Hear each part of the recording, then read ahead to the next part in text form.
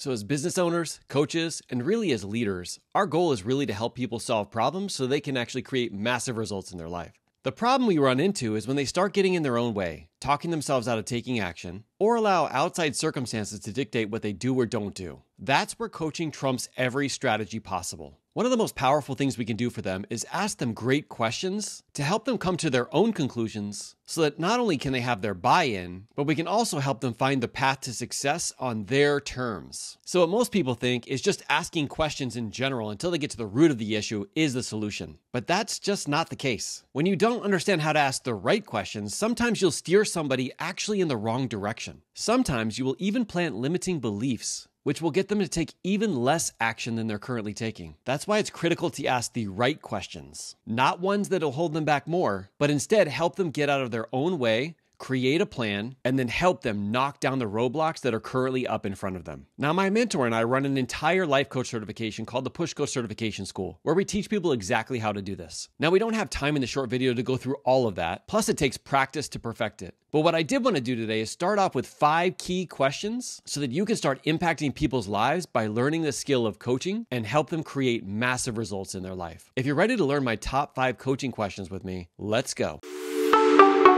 So welcome to Modern Leadership, where we see things differently. We help entrepreneurs become modern leaders so they can excel both personally and professionally without sacrificing family time or burning themselves out. If you're new, consider subscribing. Now, before I share these questions, I want to make sure that you know what not to do. Because even if you have the best questions in the world, if you lead with any of these questions, you're very quickly going to be throwing your client off. So the first thing you don't want to do when you're coaching is telling your client what they should or shouldn't have done. This is more mentoring, and there's some time and space for it, but when you're coaching people to take more action, that is not the time and it's definitely not the space. If they haven't currently taken any actions in the past, how could giving them more action actually help them? The answer is it doesn't. Not only does it create more of a feeling of overwhelm, but sometimes you plant the limiting belief that there's one right, best, only way, and there's not. Plus, shaming or guilting them based off of the actions they did or didn't take is never a great solution. You want them to leave your coaching session inspired, fueled, and motivated to get after it. And if they use some of the questions that you ask them to beat themselves up, they're not going to be taking much action after the session.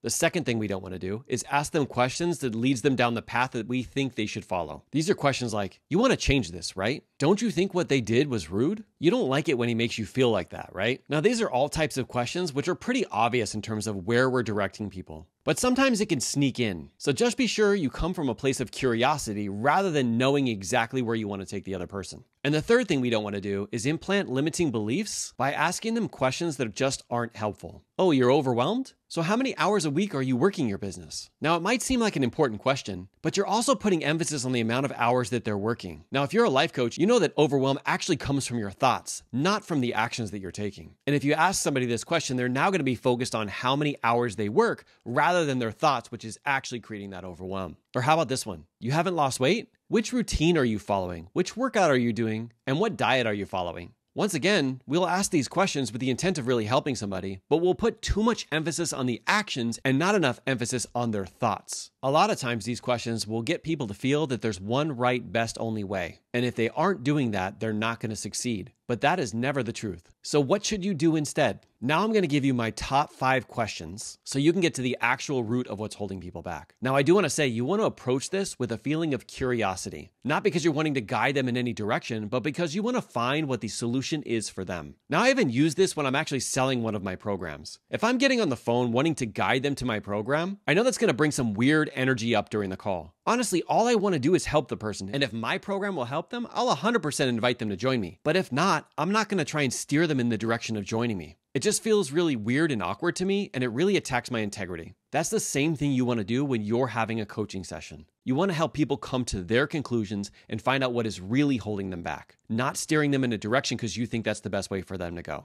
So let's dive into these questions. Number 1, if I could wave a magic wand and fix anything in your blank, what would that be? Now you can insert business, relationships, family connection, health. We really want to get to the root quickly of what's actually holding them back. Now, let me just come out and say, whatever they tell you is generally not going to be the thing that actually holds them back. You need to dig a little deeper, which is why we jump right into question number 2. Tell me more about that. Now, based on this, you want to start listening for the thoughts and the stories that are really holding them back. Remember that belief drives behavior. So if somebody's not taking action, it's not the fact that they have the list of actions or not to take. It has to do with a belief that's keeping them stuck. And when we get to the root of the issue, we can help uproot it. Now, question number 3, which you'll hear me say all the time, is what's the problem with that? The reason why this is such a powerful question is it calls out to what we refer to as our head voice. It's the thing that's there to keep us safe, to keep us comfortable, and it's also the voice of the past that tells us this is the way we've always done it, so we have to continue to do it this way. Now, based off of these 3 questions, you should be able to identify the head voice that is preventing or keeping them stuck. And yes, this does take practice, but I know you're up for it.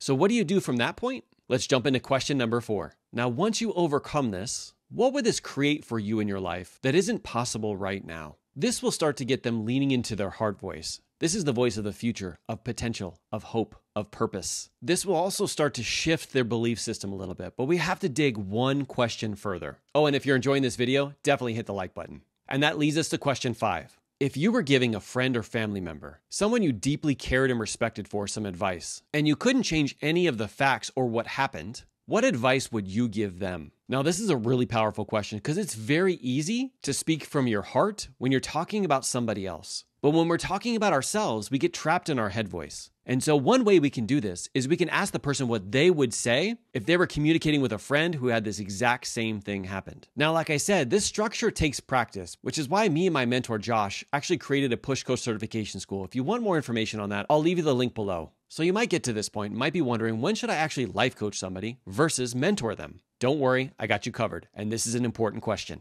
I'll leave the next video up for you on the screen. This is where Teresa and I broke down the difference between coaching and mentoring and when you should choose each one. Thank you for being here and keep leading from the front, leaders. Bye.